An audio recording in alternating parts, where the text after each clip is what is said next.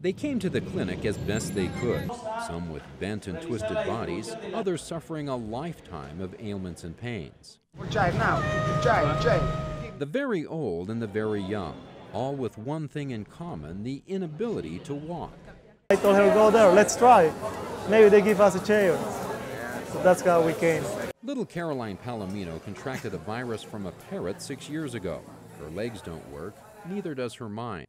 Provo Rotary Club President Dean Jackson lifted Caroline into a specially made wheelchair designed to bring mobility to her and relief to her parents. We used to be suffering a lot carrying, our baby to take her out.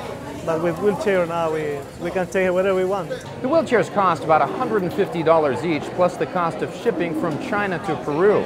That amounts to about a month's salary for most of these people, something they could never afford on their own. Leaders of the Utah-based Hope Alliance consider Iquitos, Peru, one of the most remote locations in the world for wheelchair delivery.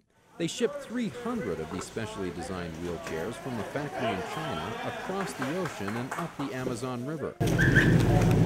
It took most of the night, but the crews worked like little soldier ants to get everything set up. We're here, and it's just going to be great. And tomorrow when we hand them out, it's just going to be a phenomenal day. The sunrise over the Amazon brought a wave of moto taxis to the clinic in Iquitos, men, women, and children, all hoping for something to make their lives better.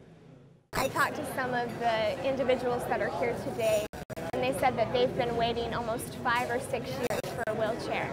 That means that a mother or father has been carrying around that child and giving complete independence. They've been giving that up because they've been dedicating their life to that child. And I think that's so neat because the wheelchair really is more of a freedom in that way. With tears in their eyes, the volunteers gave away 280 of the wheelchairs, watching despair turn into new hope.